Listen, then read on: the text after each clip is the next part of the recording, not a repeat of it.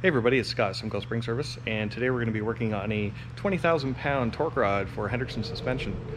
Now this is kind of confusing because the torque rod was originally designed by Hendrickson, but is used by many other suspensions now. Peterbilt's use them, Kenworth's use them, Freightliners use them, Western Stars use them, Internationals use them, pretty much everybody uses them. So here's the torque rod. You can see it's starting to split right in there, and it's all shoved over and rubbing up against this housing here. So we're going to take this torque rod out, we're going to rebush it, put it back in. The first thing we got to do is remove all these zip ties.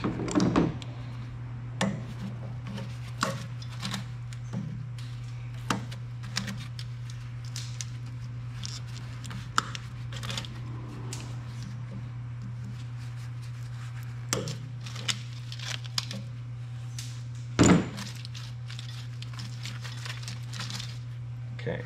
All right, let's get these bolts freed up then.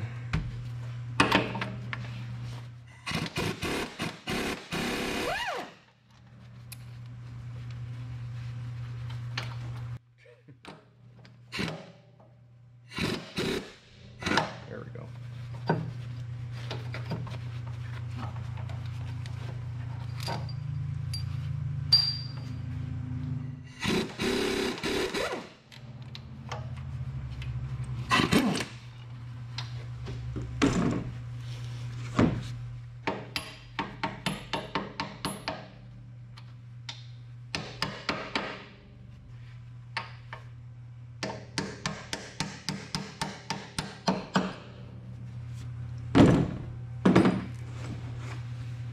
I'll take that wrench. Thank you.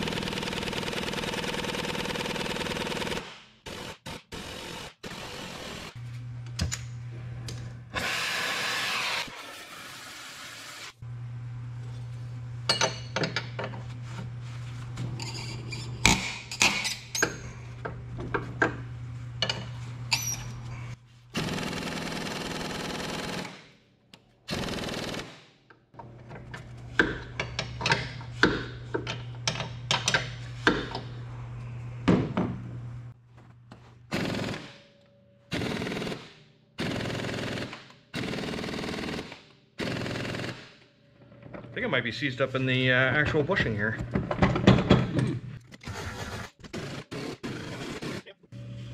Get on that. Oop.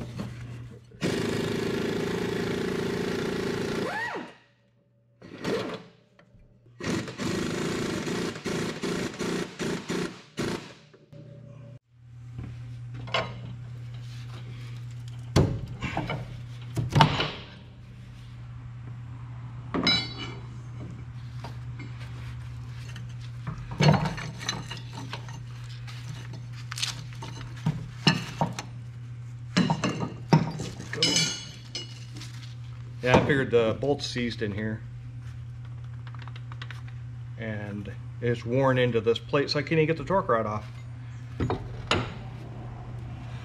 yeah, it looks like I'm rebushing both, so you can actually see right there it's worn in. All right, let's take this up to the bench. If you're having problems air chiseling on the end of a bolt, just stick the nut back on.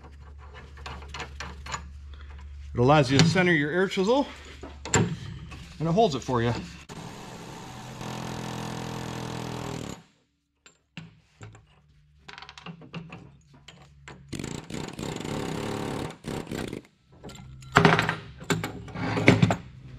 So now we'll take and mark them.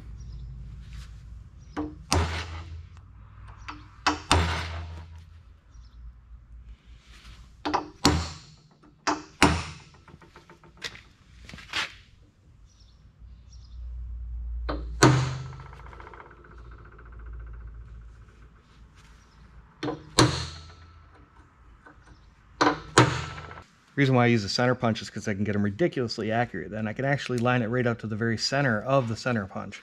If you put a marker on there, you could be off by 1/8 of an inch. So now that we have them marked, we can actually just push them out, clean them up, and because they're already marked, I know exactly where they're going to go. And we can put the new bushings in.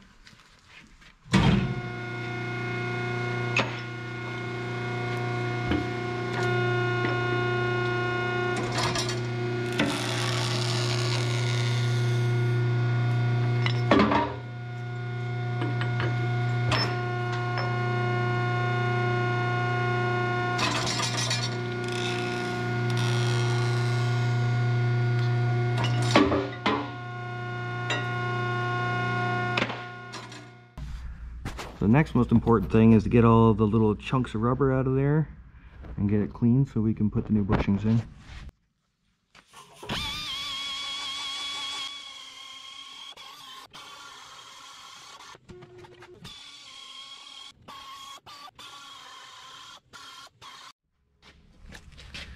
Okay, so the next step is for us to install the bushings. So we're gonna coat them in a type of honeydew. Well, that's what we call it. It's actually Hendrickson rubber assembly oil. The part number is A14011, and it's absolutely spectacular for installing rubber bushings in steel. So rubber against steel. Don't use grease, don't use dish soap, don't use anything but that stuff. If you can get your hands on it on a good, consistent basis, use it. It's fantastic. There's nothing better.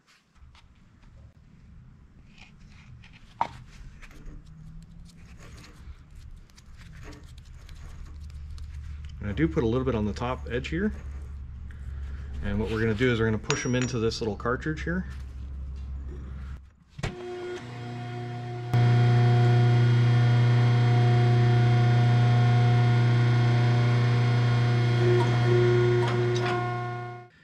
So if you look here, you can see that it's more open up top and it's more enclosed at the bottom, and it's because it has a reducer inside of it. So as we push the bushing inside, it'll actually reduce it in size so we can actually get it inside of the torque rod. So there's our punch mark right there, so we're going to line it right up to that. And that's why I punch them on the outside so I can actually see it when I'm lining up my bushing.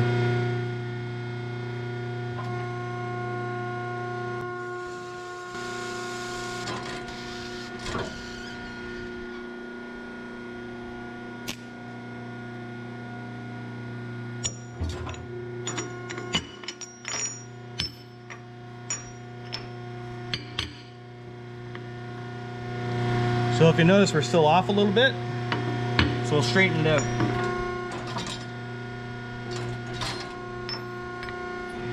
And there you go, nice and straight and rebushed.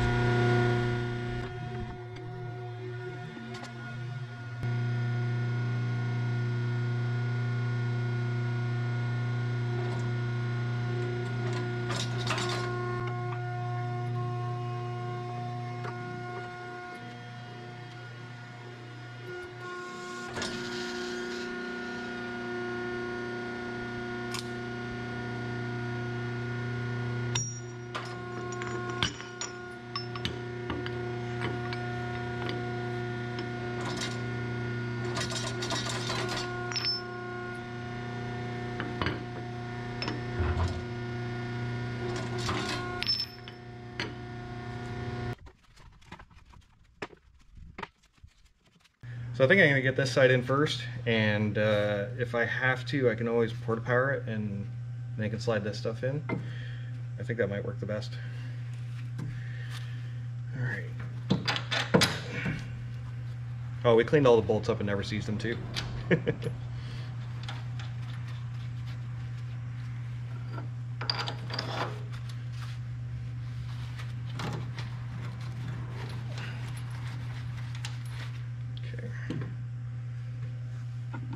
Shorter bolt went on this side here.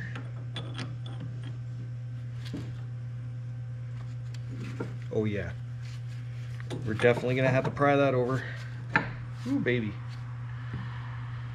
Okay, so let's get the porta power out, and I wonder if we can just stick the one end right in there. Let's do that. Yeah. So it's gonna have to be about 26 inches long.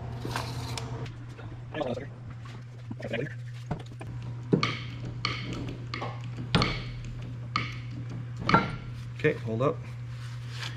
Might not work. Because now it's pushing it all funny. Alright, just give it like 2 pumps, see what happens. A little bit more. Okay, I'll try that.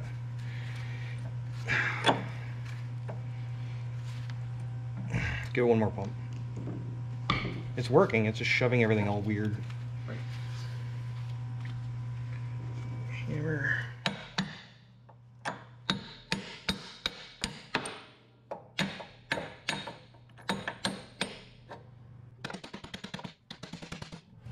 I don't know why it's doing that. It's being mean. Okay, we'll get this one in first, and then we'll let off the horsepower. Okay, so I'll give it a couple of pumps. Yep, keep going. Looking good. A couple more.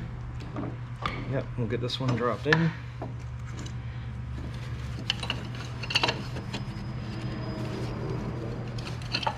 Oh, I see. It's pushing this torque rod out. So we type this. Oh.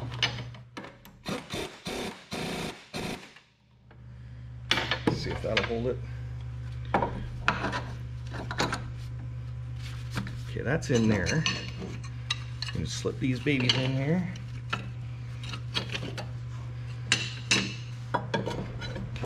There we go.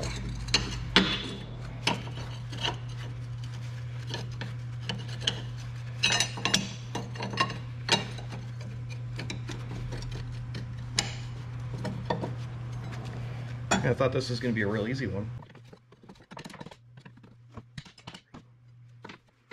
Hey, Christmas miracle.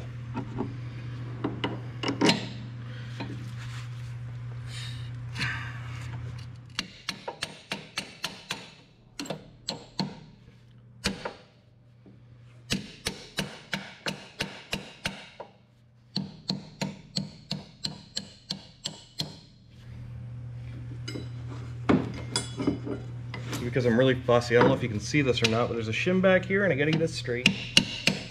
Like that.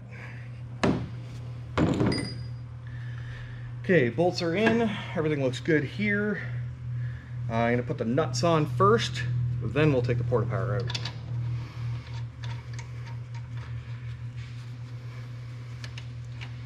I honestly have no clue how people do this stuff without these kits. So this is actually a body repair kit. So it's 10 tons, comes with all sorts of different tubes, attachments, and everything like that.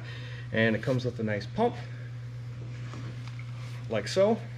And you just pump it up and it gives you 10 tons worth of pressure. So you can move axles around, shove it apart to get torque rods in. I literally use this thing like, if not every day, every other day. Like it is so handy for just getting everything all lined up. And I'm not putting any effort in.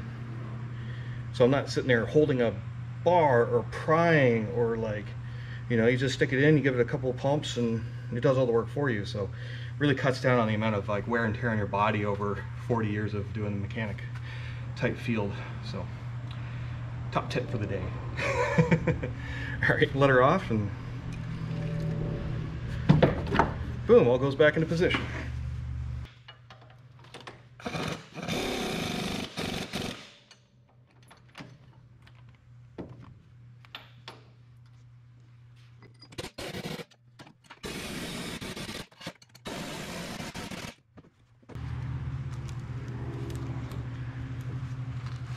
So to be a professional, you got to put things back exactly how you found them.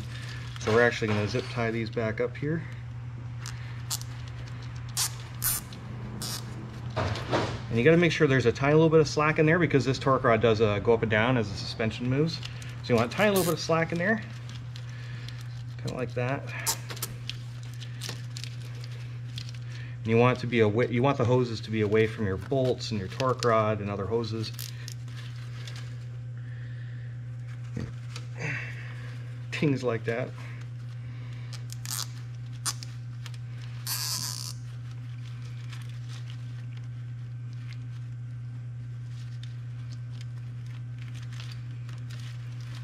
put one, I think we'll leave that there.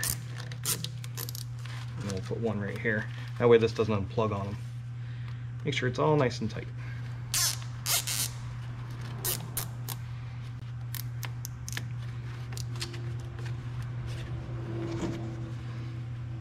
And please trim these when you're done with it. My goodness. You want to get one of these in the eye. Again.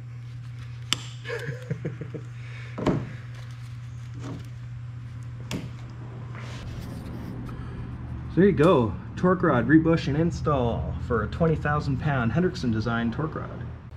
If you like this kind of content, feel free to subscribe. And if you have any comments or questions, put it down in the comments or questions, put them down in the comments below. That doesn't make any sense, but do it anyways. All right, I'll catch you next time. Take care, and I'll see you later. All right, bye.